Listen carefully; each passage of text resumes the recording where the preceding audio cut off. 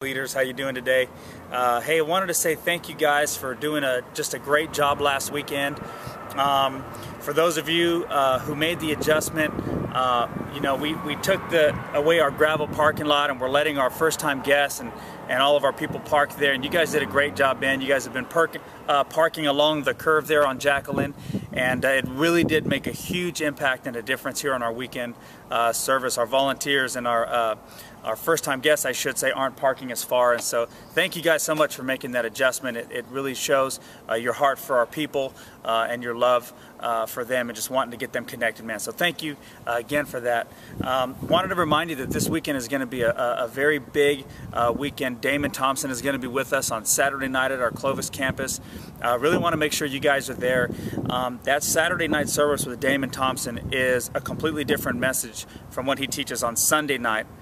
So make sure that we set the tempo, we set the pace, and we're there on that Saturday night.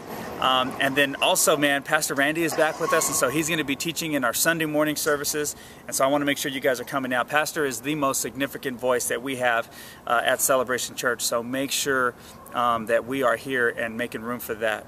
And then I want to let you guys know that we're about at the halfway point for WordWorks and Men's. It's been great. We've been growing in numbers. Guys are getting their life changed. The ladies, they love it. We got stuff going on for our teenagers and for our kids. So leaders, make sure you guys are coming out and telling people about our Wednesday night. It's a very key part of them getting healthy in their walk with Christ, so make sure that you guys are helping us advertise for that. And then lastly, I wanted to share with you guys, you may have noticed on the weekend we have a visitor lounge right over here in our outside lobby, and it's been huge in helping us connect with these first-time guests and first-time families.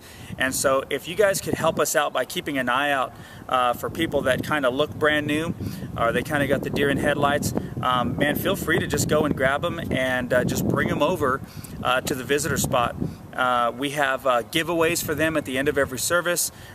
It's just a great place for us to connect with them and really make them feel at home. So you guys are doing a great job. Keep doing it. We couldn't do this thing without you. Look forward to seeing you this weekend and certainly Saturday night. Love you guys. Be talking to you soon.